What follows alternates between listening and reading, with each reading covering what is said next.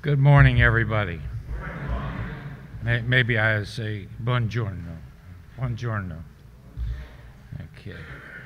Now, I was told when we first started talking about whether I was going to give a talk or not, let's talk about my life, my experiences, my journey of life. But I prefer to say the faith of my journey of life, because without my faith, my life is pretty boring, and I don't want anybody going to sleep on me, okay? But without the goodness of God, my life is very mundane, and I see my life completely inundated with the goodness of God. So much so that you'll probably hear me say the phrase a lot of times in here, God is good. And we can use that several ways. But what I'd like for you to do today, when you hear me say God is good, I want you to respond, always was and always will be. Can we do that? God is good. Always was and always will be. There you go. Now that's to give praise to God, and it's to keep you awake. Okay? All right. I had a priest that taught me systematic theology in the Deacon, the late Father John Bagel, Marianist from Dayton. And every time he would walk into the classroom, he would take off his coat and he'd say, "Hold on to your hat. Here we go." All right, so hold on to your hat. Here we go. To fully understand what God has done for me, I do think we need to share with you my heritage, because it built on my life, or my life is built on that. Now, I'm the last of 11 children. I've had an immigrant Italian father and a third-generation German mother. Dad was born in 1883 to Eugenio and Assunta Ghiloni, the seventh of 8 children, and the family was very poor, living in a small house in the valley between the village of Lopia and the town of Barga in Tuscany, in Italy. And I never knew much about Dad's background when he came to this country. He and his other brothers came in the late 1890s. Well, where they lived was this little house down the valley. And first time I went there, I wrote back home and I told Mom and Dad that I found the house that Dad was born in. Now this is back in the mid-50s. And Mom wrote back and says, Daddy says, "You couldn't have found it, it's too remote." Well, the soldier that was with me when we went down for the first time, he had a telescopic lens on his camera and he took a picture. So I sent that picture home and Dad confirmed right away, that's it. So the thing was, we couldn't get to it. There's no roads to the house. It says clear down the valley. If you're looking at it from up on the road, the present road now, it looks like a little toy house down there. It's that far away. So I'm not a good judge, but probably a couple miles, 3 miles maybe. And because there's days that you can't see it. The clouds are down over the top. But anyway, the stories I'm telling you about here was told to me by a first cousin when I was there for the first time. There's no roads to this house, and it sets about 3 miles down in the valley from the nearest church up in Barga. And Sundays and holy days, they walk to church every day. They'd have to walk through the woods, through the valleys, and go to church. But the problem was they couldn't all go together. They were so poor that they did not have enough shoes to go around. Now, there's 10 of them in the family. They had 5 pair of shoes, one for every 2 kids, and mom and dad, grandma and grandpa. So half of them would go to church, come back, take their shoes off, give the other half, and they would walk to church and go to Mass. But they never missed. They always went. They always went to church because faith was their main thing. Their diet for the week or for the days was polenta, cornmeal mush, and bread, and the vegetables they grew in their own garden. Grandpa was a farmer, and my dad, along with his 4 brothers, would go out and collect wood in the woods and take it into town and sell it. They said that the only time they had meat was on Christmas and Easter. At the age of 8, now Dad was the next to the youngest, at the age of 8, he left home with the blessings of Grandma and Grandpa. And a friend of his was 14 years old, and his name was Enzio. And they got on a boat and worked their way across to England to make a living for themselves and to send money back for the family. Well, after a year of starving, they decided it wasn't going to work. They worked their way back on a boat and came back home. So Dad's now 9 years old. At the age of 14, he and his 4 brothers got on a boat for the United States.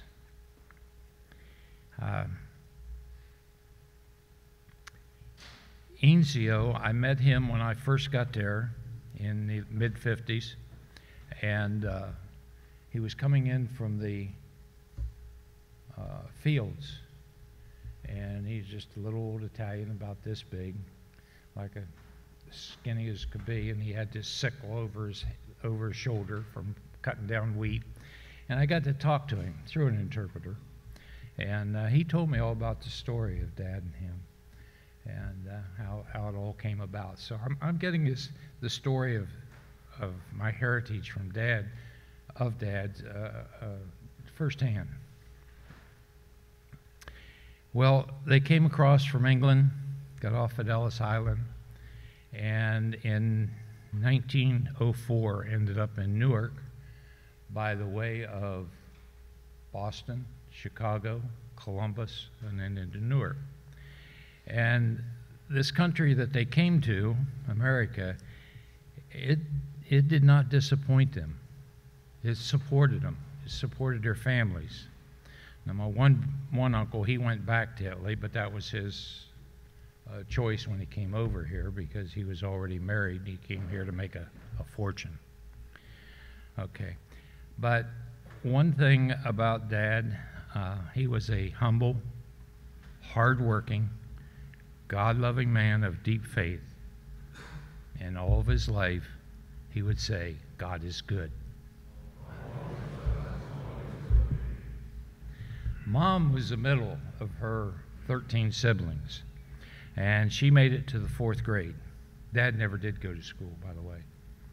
She made it to the 4th grade before she had to quit to help Grandma with the raising of her younger siblings and to do housework for others to make some money to support the family. Now, my grandfather I never knew. He died a year before I was born. And he was a glass blower, had a good job at Heisey, but he also had a problem. Every Friday after work, they would get their paycheck, and he would stop to have a beer. By the time he got home that weekend, he had no money to give to Grandma. The only thing the family lived on was what she made doing ironings and washing for other people and doing housework. And like Mom and her sisters would go out and do housework for people. So Mom grew up in the alcoholic and abusive home, and she brought that mentality to her family. Her family of origin was faith-filled, though. They always went to church. They were good, hardworking people.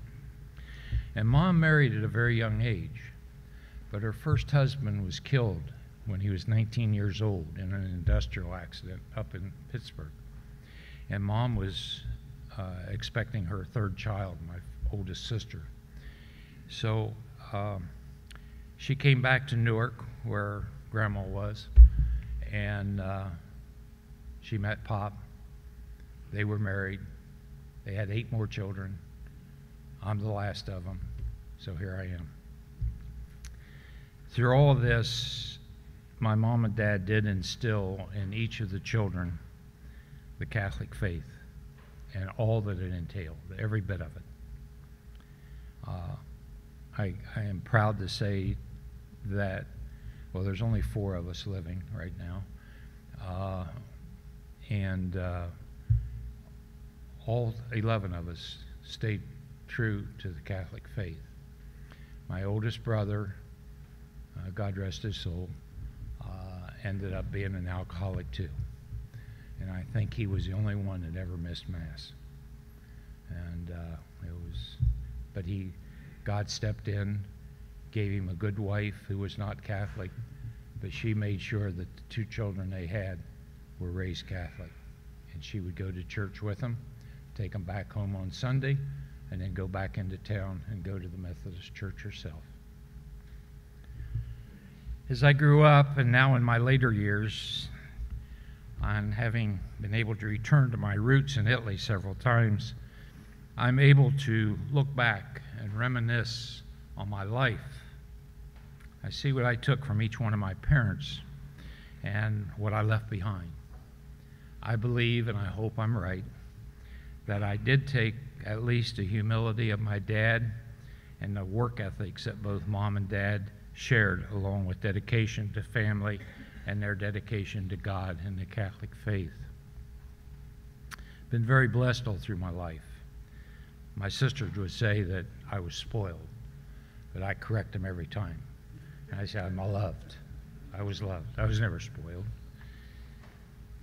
So why do I share this with all of you today? Well, let me read from a book by Pope Francis. It's titled Walking with Jesus. It's taken from his encyclical Lumen Fidei. But he says, I'm going to read here. He says, those who have opened their hearts to God's love, heard his voice, and received his light cannot keep this gift to themselves, because faith is hearing and seeing. It is also handed on as word and light. Addressing the Corinthians, St. Paul used these very images. On the one hand, he says, but just as we have the same spirit of faith that is in accordance with Scriptures, I believe and so I speak. We also believe and so we speak.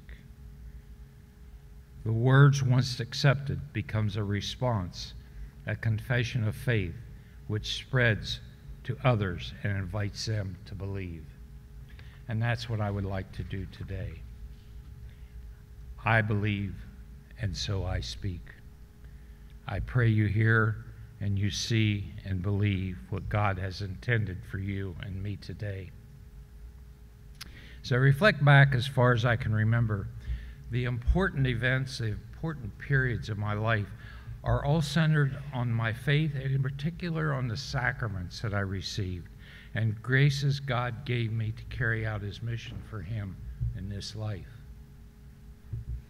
Of course, for me, being baptized 1 week after I was born in 1939, I do not remember what happened to me then, but my later reflections on the graces God gives to us in baptism, I can see where, yes, those graces are important at a young age because they flow. They flow from that early age, and it benefits our life with God. Mom and Dad showed me faith not only by textbook or only words, but mostly by their actions. They were faith-filled, committed to God and attending Mass. I don't ever remember Mom and Dad missing a Mass. Receiving Holy Communion, reconciliation every Saturday, and obeying the Lord and the laws of the church. We prayed the family rosary every single night before going to bed. I remember when I was wee little, before I went to school, being the last of 11, the others were gone. They were 4 brothers in World War II. The others in school were married and I was the last at home, and Mom wanted a break. Dad delivering produce in a truck all around Ohio, central Ohio, and I would get in the truck with him. Well, the first thing he did when he got in the truck and put it in gear, he'd take out of his pocket his rosary. And he prayed that rosary until we got to the next stop. When we got to the next stop, he put the rosary on the seat, and we'd go in and do our business. He'd come back out, pick up the rosary, and start praying again. And he did that all day long. Mom continually prayed for 4 sons, my brothers, who were in World War II, to bring them home safe. And God did it. I grew in my own faith by recognition of their actions, and it was instrumental as I grew up into a young person. They proved to me that God is good. As I entered grade school and into the 2nd grade, First Confession, First Holy Communion was the highlight of that year. And having the Dominican nuns teach me for 12 years was a real blessing in itself. I can still remember both of these events as if they were yesterday. I remember Sister Mary Helen preparing us for first reconciliation, confession at that time they called it. And I remember leading up to that day, Father Crosser was the pastor, and she wanted to make sure everything was right with us going in. And she always told us these sins that we could have committed. And they were disobeying parents, fighting with your brothers and sisters, taking something that didn't belong to you, telling a little white lie, all right? And every day we got the same teaching, these 4, 5 sins that we had to do. Well, the reason I remember that so well is that at that young age, I thought she was telling us that we had to tell those sins every time we went in. So for a year or 2, I told that sin every time I went to confession on Saturday afternoon, although I didn't commit them. So, but that was fun. It was just good. My first Holy Communion was extraordinary for me. I truly felt the presence of God coming into my heart and soul. I can still remember receiving the Eucharist. I can tell you what I wore that day.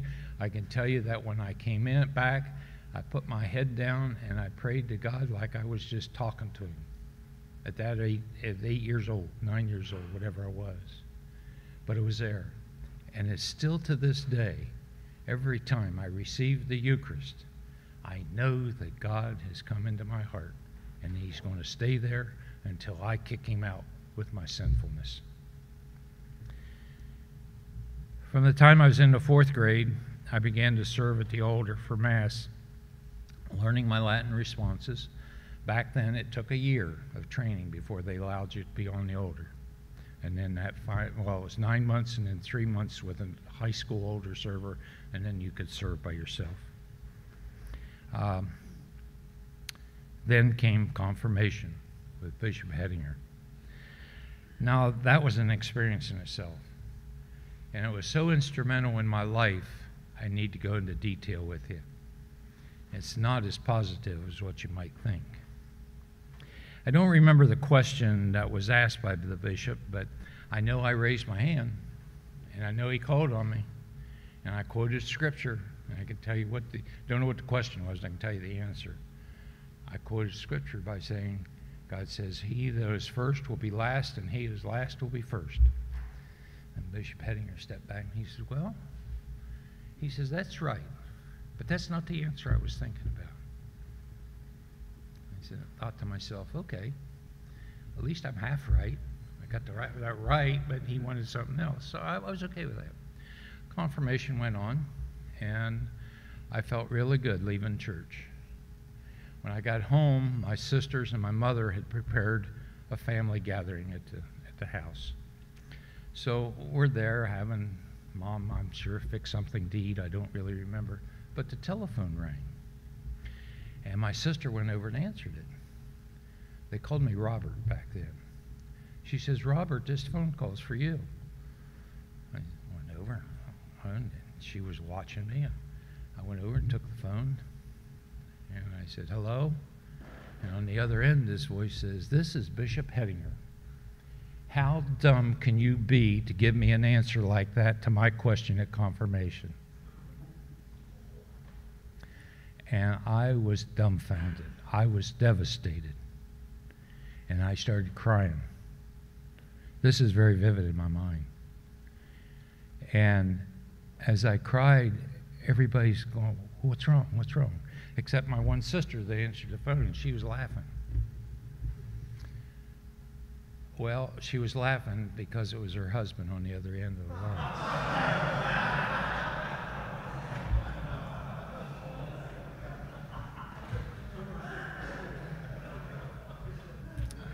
It does sound funny.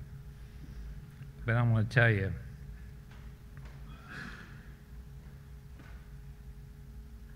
although I know God gave me the gifts of the Holy Spirit in my confirmation, I did not allow the Spirit to enter into my life for decades to come.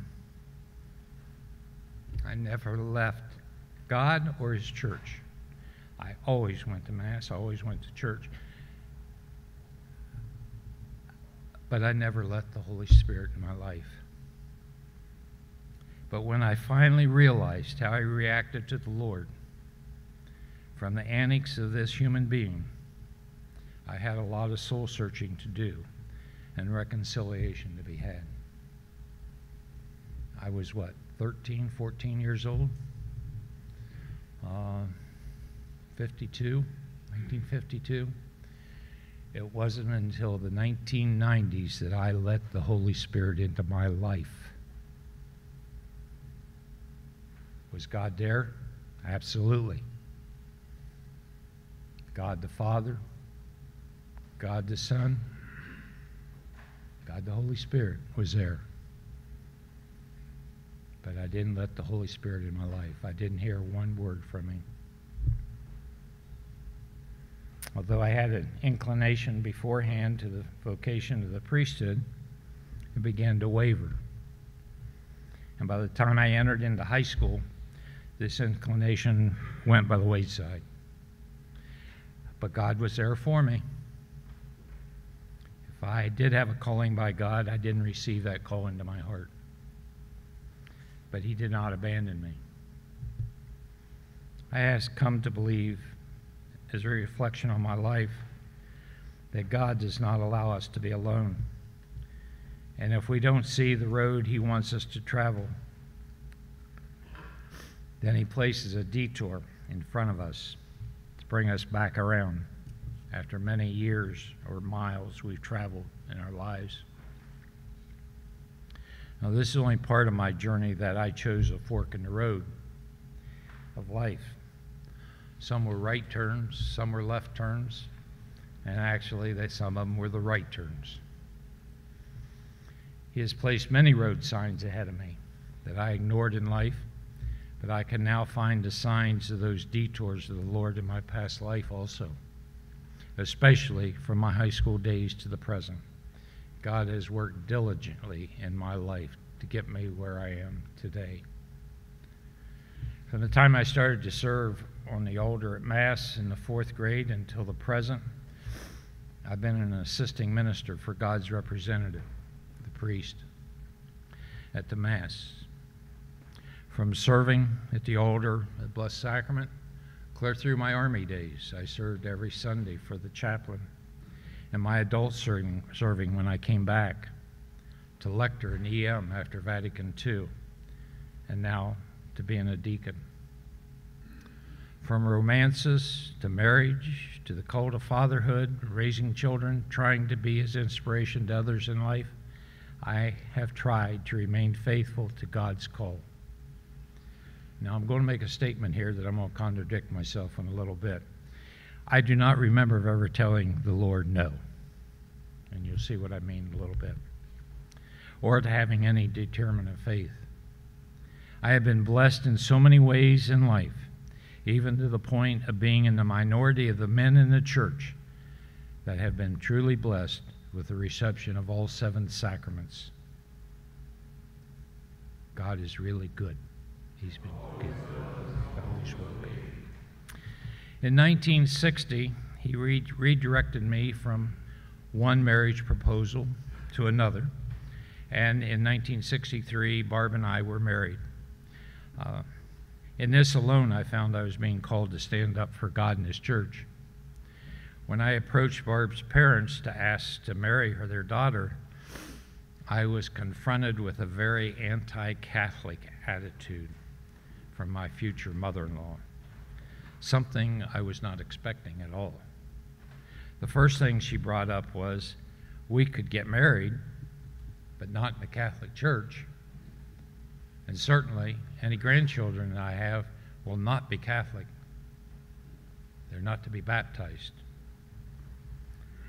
Well, without hesitation, the Lord stepped in, and the words out of my mouth were both calm and sincere, and I rebuked her wishes. Eventually, she signed the papers at church one day before our wedding, because Barb was under 21 at the time, and the law required parental consent for minors.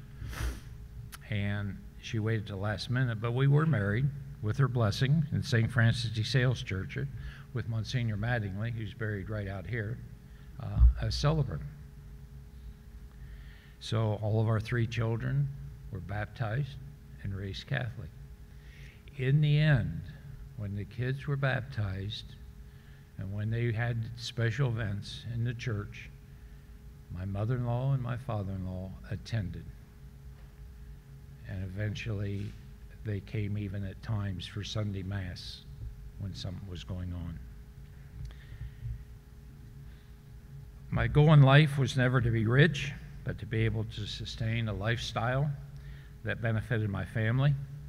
And I always wanted to have enough money back so that in retirement, Barb and I could do some traveling. Well, God certainly answered that first part. I was never rich, and certainly not today. But we never wanted or needed anything. That was, God provided for us all the way through. My mother-in-law, when I did ask her, she wanted to know, well, how are you going to support my daughter? Because I hadn't been to college. And she says, she'll never have a home of her own. And I just looked at her and I says, within 5 years, we'll be in a brand new house. And she laughed at me. And she shouldn't have done that. Because in 4 years and 8 months, we moved into a new house that we lived in for over 50 years before we sold it 4 years ago. God even provided me information on being a travel guide by way of conversation, and so to speak. And it allowed me to make many trips back to my father's home in Italy. God's provided me to be there. I've been back 26 times. They're done and gone now, but and Barb, when she was able to travel, was able to go with me all the time. So now maybe you can see a little bit of how God has been good to me in life. Okay. You're still awake. Thank you. In 1993, Blessed Sacrament had a week-long retreat with Father Huntsinger and a Dominican nun, Sister Maureen. Do you know Sister Maureen, Father? No. I have no idea what they said that week. I don't even know what the topic was. But God touched me with His Holy Spirit, and I heard it for the first time in 40 years. I recognized that the Holy Spirit was talking to me and telling me that He needed me. I left the church that last night of the retreat telling Barb that God is calling me to do something, but I have no idea what it is. Now here's where I have to put in a contradiction of my first statement that I never said no to God. Anybody here remember Deacon Charlie Stevens? Yeah. He was one of the first deacons, wasn't the first, but one of the first deacons of the Diocese of Columbus, and he was from Blessed Sacrament, a dear friend. And he is what a deacon should be in all aspects of life. He was the deacon, okay? Well, early on, in his ministry as deacon, he would periodically call me to the diaconate. And my answer was always no. See, God speaks to us through other people. He persisted for about 10 years, at least a couple times a year. He would come and say, you got to look into the diaconate. No, Charlie, I'm not going to be a deacon. My goal in life is to raise my family, have enough money to travel. I'm not going to have time for ministry. Well, that very weekend in the Catholic Times, after the Chrism program, after I'd come away from that retreat, was an article about the Chrism program put on by the Diocese of Columbus. Anybody go to the Chrism program here? Yeah, Bob, yeah, Bill did. The Chrism program was geared for people to discern what God was calling them to do within the church. And I signed up, and in the fall of that year, we both, Barb and I, began to attend the weekends, Friday night, all day Saturday, and into the evening, and then Sunday morning at St. Teresa's Shrine. It was a 2-year program. It was a group of close-knit people from throughout the diocese, and these Christian people began to call me names, and as names I never attributed to myself. Now, they were all complimentary names that I did not feel worthy to be called. But it was through this association with these people and how I now looked at my association with God and the Holy Spirit that I felt the call to the diaconate. God is redirecting my life again. But as I investigated the diaconate formation, I found out that the formation process was put on hold by Bishop Griffin. He was not happy with the formation and what was going on, so he just held back. He hired Deacon Frank Anarino to head up the diaconate program and to revamp it, and he did. So within a few months after finishing my first year at Chrism, an article in the Catholic Times again appeared that told of Bishop Griffin reopening of the formation process. Different format, different guidance, different director. He gave a date for the men of the diocese who felt called to attend a meeting. And at this first meeting, there was 125 men. Now understand that there's no formation for about 4 years, so these list of men is growing and growing. We heard of all that the formation entailed and all this paperwork and documentation that you had to accompany an application. And one requirement was I had to have completed the Chrism program. I'd only been there 1 year, still had a year to go.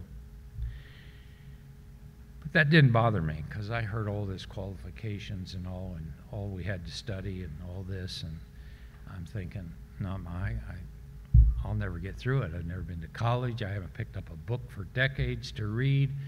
There's no way I can go back and start studying again.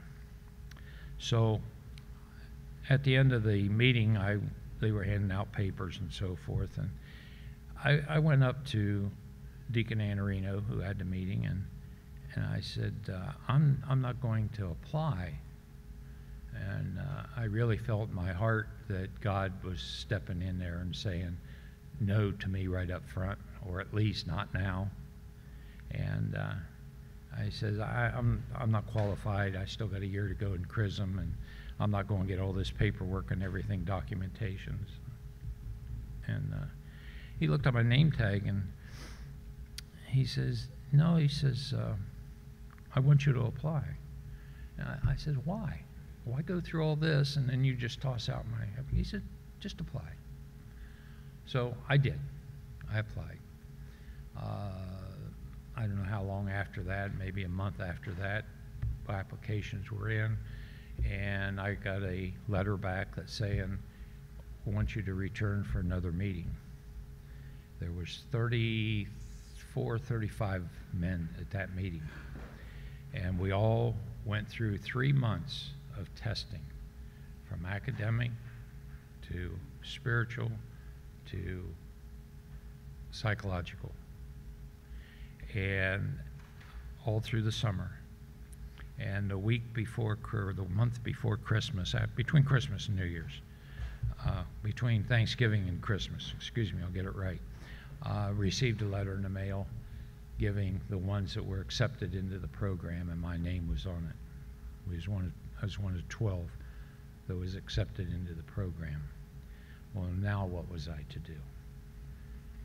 No college, no schooling for the last 40 years, no books reading. I just hadn't used to studying. I just went to my job every day and then came home to my family. That was it. I went to church. So the first thing I did was prayed. And I went to the Lord in front of the tabernacle, and I says, God, if you want me to be a deacon, I will be more than happy to do all the work, but you certainly have to be there to help me. You know my intelligence. You know what I can do and what I can't do, and I do need your help. Well, now you know the rest of the story. God did answer my prayers, and the Holy Spirit accompanied me every step of the way of formation, and has not left my side since. The first year of formation, first 9 months of formation, we had to write 61 papers. And I did it, as did the other 11. But it was only through the help of God and the inspiration of the Holy Spirit. February the 1st, 1997, I was ordained by Bishop Griffin to the diaconate. See how God has been good in all my life. He's good. He's good in your life, if we let him. Since I've retired from the active diaconate, I still get calls to help. And help in other parishes, and Father Don's got me on speed dial. And I've been asked to preach at different masses. Actually, I've been fortunate enough to preach throughout the world. Now, that doesn't mean I'm getting calls from the Pope or anybody else to preach. I happen to be there at the right time with the right priest. But I'd like to share just a couple of places that I have preached that was very meaningful to me. First of all, when I went back home to Italy, in Lopia, to the Church of the Assumption there, it was August 15th, and the pastor asked me to preach there, Don Giuseppe, and he wanted me to preach, so I did. I preached in my home, what I call my home parish, on the Feast of the Assumption, and then he says, I need you to preach this Sunday too for a wedding. And I said, in Italian, he says, no, he says in English, he says the bride is from Switzerland, or from Sweden, and he says her family doesn't understand Italian, but they do know English, so I did there. The other really preaching that God blessed me with was, I was with Father Tim Hayes in the Holy Land, and he had scheduled, I don't know how he did it, but he got scheduled to say Mass at the tomb of our Lord, and he asked me to preach that Mass, and that was a true blessing, I've preached at both St. Peter's and St. Paul's outside the wall in Rome. It's in St. Peter's, it's down in the chapels of the popes buried there underneath. So I've had that. I've recently been asked to preach a couple of times at healing masses at St. Joseph's Cathedral, which is every other month. But now with that said, I want to share where God comes into play in this, the awesome responsibility of preaching. It's not a matter of, and the other deacons and Father will tell you the same. These are not words that are coming out of my mouth, that are coming from up here. The words that are coming out of my mouth is coming from the Lord. Anytime I speak from here, the message is from God, not from me.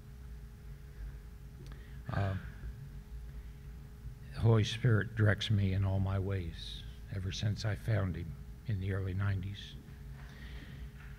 My schedule to write a homily begins by reading the scripture, meditating on my life, what is going on in the world, and then kneeling down in front of our Eucharistic Lord and praying. And from that, I take notes from my heart, and when returning to my computer, the keys are beneath my fingers, and I think the Holy Spirit is going like this to me. Where to touch? I'm not smart enough, and I'm truly saying this. I'm not trying to be humble. Nor do I believe any of us are qualified to accomplish a daunting task of preaching the Word of God without the direction of the Holy Spirit. Now, how do I know that? I've got some stories to tell that prove that. Give you a recent example that pertains to this talk today, this special gathering that we have of men. I was asked a few months ago to give this talk, and I hesitated and did not give an answer. About a month later, Pat Wesley asked me again, and I again hesitated. And he kind of pushed me a little bit, but I didn't give him an answer. Well, the very next day I went to morning mass. Guess what the scripture reading was about? Jesus sending out of the 72 disciples to the world, missionaries for Christ. And he tells them, do not worry about what you are to say. The Holy Spirit will direct you.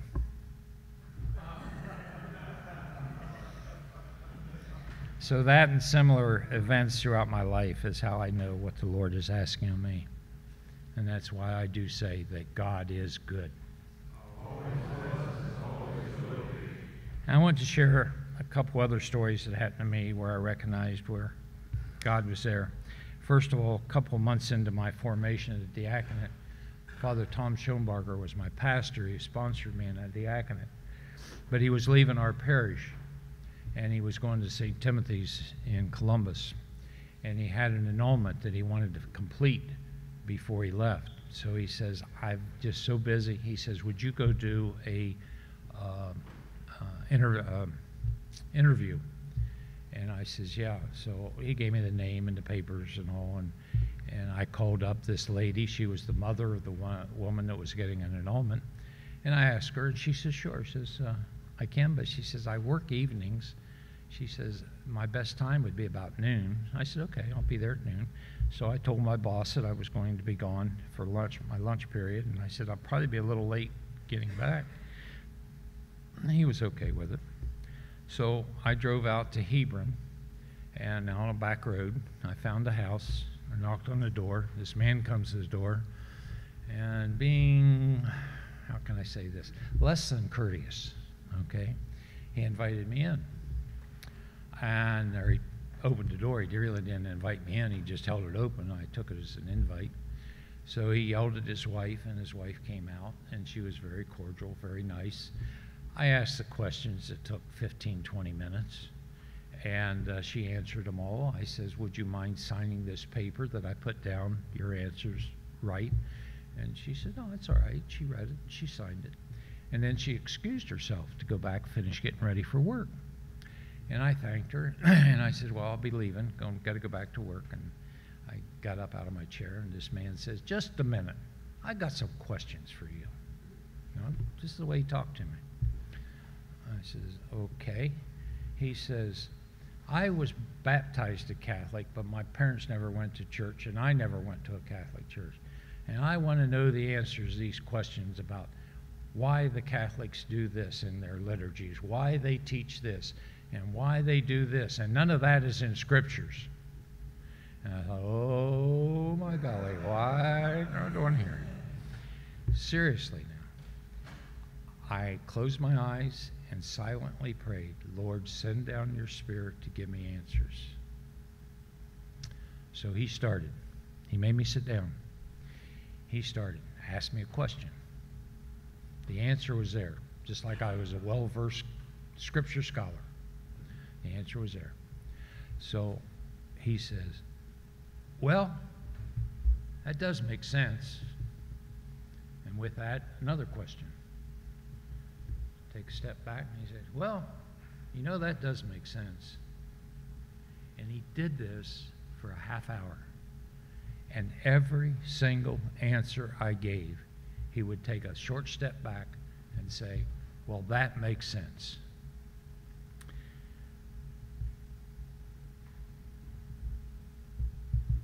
You can't tell me that God doesn't answer prayers. That was not my intellect speaking, but the Holy Spirit. When he had finished, he cordially walked me to the door, shook my hand, and wished me well. Now, I don't know what happened to his faith after that, but I propose that he investigated his relationship with God more closely, and I pray that he found the truth of the faith.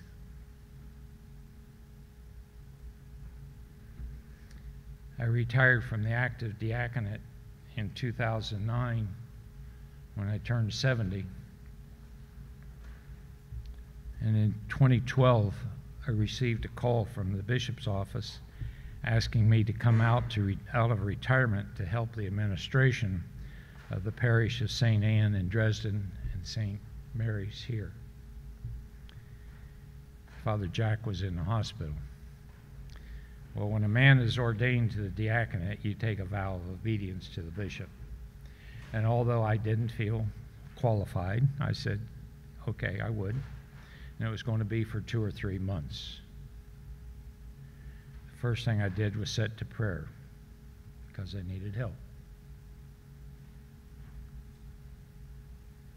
I was here for 11 months before Don got here. Yeah. He relieved me and took over. And all this that's around here is from Father Don. I know the Lord was with me all the way. I know that. And there were times that I must not have listened to him because I made mistakes. But he redirected me when I needed it. And together with the good people of this community, we made it happen. We got through it all. Without the help of the Holy Spirit, sending the help of a retired priest of the diocese and Bishop Campbell himself to administer the sacraments of the Eucharist and reconciliation, I would not have been able to accomplish the task at hand. In the 11 months here, in both this church and in St. Anne's in Dresden, only 2 times did I have to resort to having a communion service in place of a Mass. The retired and active priest of the diocese stepped forward. I said yes to God, and he returned the favor and answered my prayers. God is good. God is good. And my last event I want to share where God intervened with me was recent also. It was Christmas Eve 2017 as I assisted at Mass right here in the sanctuary with Father. Christmas Eve, and the Gloria began, and boom, I laid on the floor. I fainted. First time in my life. I was urged by an attending doctor to go to the emergency room, but I knew better than he did, so I refused. No need for that. So upon a scheduled visit to my cardiologist in January and his device clinic, they found it was my heart. And they, in fact, the nurse that checked my pacemaker at the time told me the exact time it was that I fell on the floor. As it turned out, it was for my heart had stopped for 42 seconds, what they told me. So I was scheduled for a catheterization within a couple, 3 days to be checked out. As I came out of the anesthetic, my son, who's a doctor, was there and informed me I wasn't going home. He said, "You should not be alive. You're scheduled for open heart surgery, bypass tomorrow morning." Turned out that I had a 5-way bypass, new valves, all that stuff. Well, my wife notified the diaconate office, and in turn, Deacon Anarino told Father Lump and Bishop Campbell about it. So Father Lump responded immediately. He came to Mount Carmel Hospital from the cathedral.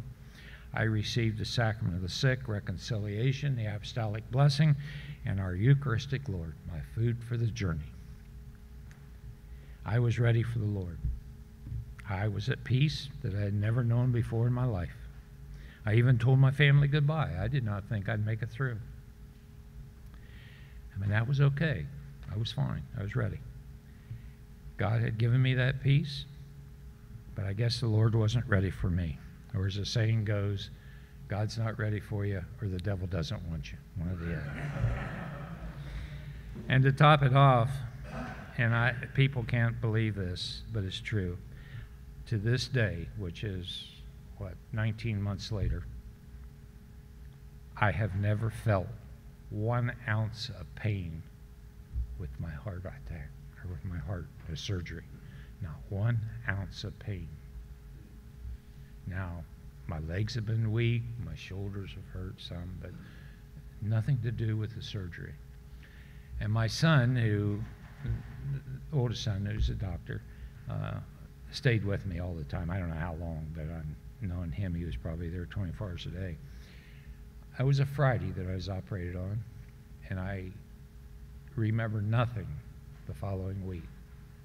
And I woke up, woke up, when they put me on a gurney to take me to the nursing home. And when I tell the story that I have had no pain with this, he laughs and laughs. He says, "You had so much pain that week." He says, "You were bawling in that room." He took it away from me. I didn't feel it. I didn't feel a bit of it. God took the pain away from me and wouldn't let me have it. Can you believe that? He has more for me to do, I think, for him. Because every time I turn around and look closely, he's got his hand on my shoulders. He's been such an integral part of my life. And every step I have taken, even those steps that took me down the wrong path of life, he's been there. He's there. He's there for me. Every single move. In St. Paul's letter to the Corinthians, 3rd chapter, Paul writes, "It is not ourselves that we preach, but Christ Jesus as Lord, and ourselves as your servants, for Jesus' sake. For God, who said, 'Let light shine out of darkness,' has shone in our hearts, that we might make known the glory of God on the face of Christ." I pray that through this talk, that you have heard what I have truly said today, that you heard it properly. And as I reread this talk, it sounded like I'm tooting my own horn. Far be it from that. There's two kinds of words that are on papers. There's adjectives and there's nouns. The nouns is the goodness of God. My life are adjectives describing the goodness of God. That's where the focus of this talk is, the goodness of God. I tell you the story of my life as I recognized it in the graces that was given to me by God. We all have dry spells, and for me, my dry spell period was long, but probably not been as bad as some will tell you they've had. But it doesn't matter to what degree. It's a matter of how it affects us and finding out why we have had them and what we can do to get it back on the right road. We're all unique individuals. In God's eyes, He made us who we are. For me, I can see mine extending from my confirmation at age 13 until 1992 into my 50s. Was God in my life? Absolutely. I just didn't allow the Holy Spirit in.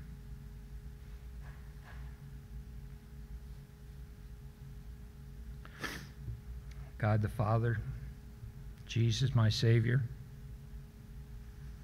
was always present. And so was the Holy Spirit. I just didn't recognize nor listen to God's voice in the Spirit speaking to me. God will never abandon any of His children. It is not about me. It's about God's mercy and love. It's not about you, but it's of God's mercy and love in your life.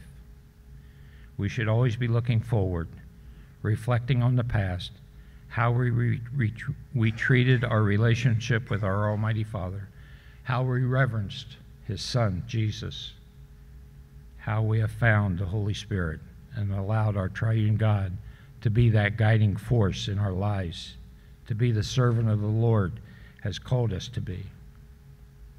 It is not about us. It is about God, His mercy, and love for each of us.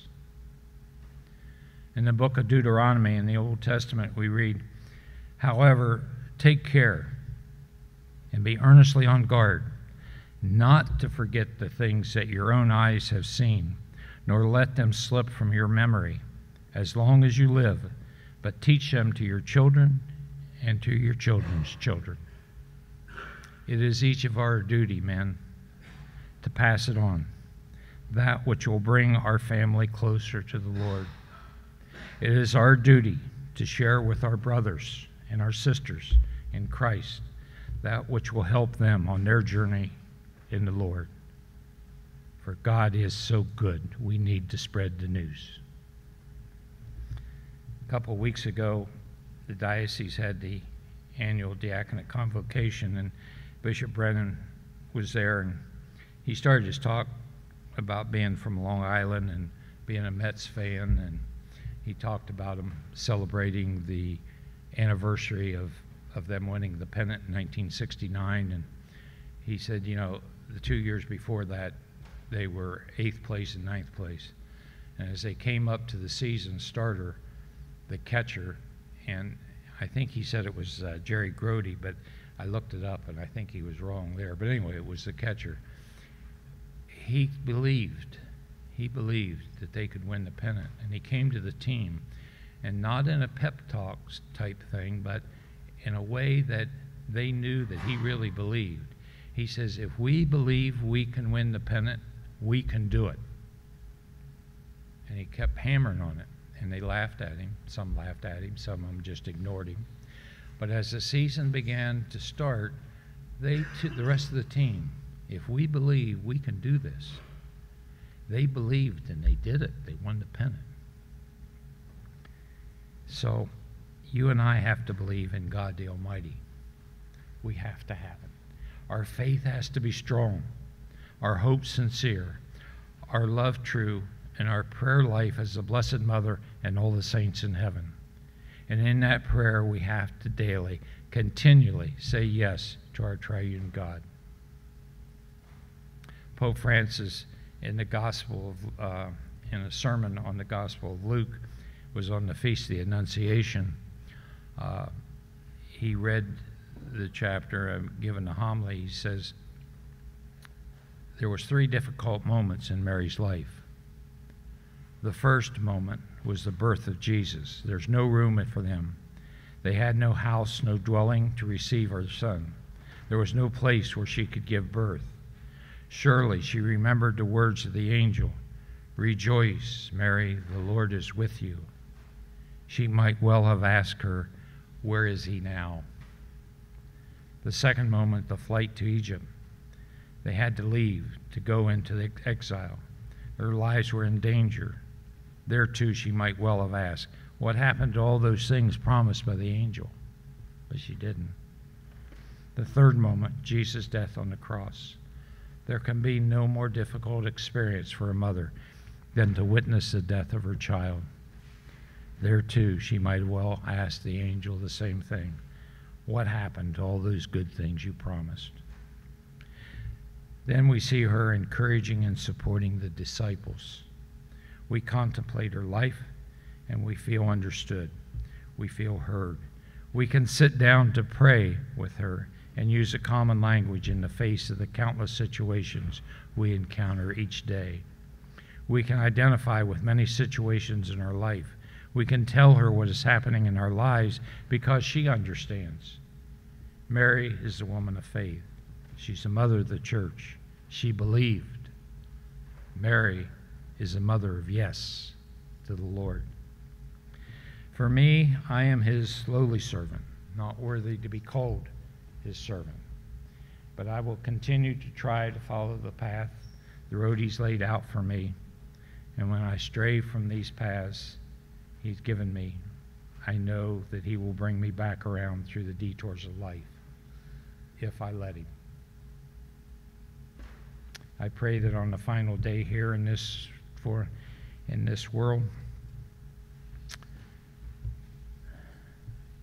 excuse me, I missed a page. And I have to read this. I pray that on the final day here in this life, He will extend His divine mercy, His forgiveness, and His love so I may enter into His heavenly homeland. That's the way each of us will get there. His mercy, His love, His forgiveness. As my years pass by and I'm no longer as I was even yesterday, I prepared my family for the days that are coming, that I have spent a long time preparing for. And I have written little notes here and there with my desires when I can no longer speak to them. One thing I put down is my desire that when I die, I want no one to eulogize me for anything I might have done, because it wasn't me, it was God. If my life has not spoken for itself of God within me, then no mere words will be remembered anyway. In the words of St. Thomas More, the night before he was martyred, in a letter to his daughter, he wrote, "Pray for me, I will pray for you, and merrily we'll meet in heaven." I pray for each one of you, and I ask you to pray for me, and we will meet in heaven. And may the Lord bless you with His love, grace you with His Son, and guide you with the Holy Spirit. In the name of the Father, and of the Son, and of the Holy Spirit. For God is good. And God is really good. Yes, and He is really good. Thank you, gentlemen.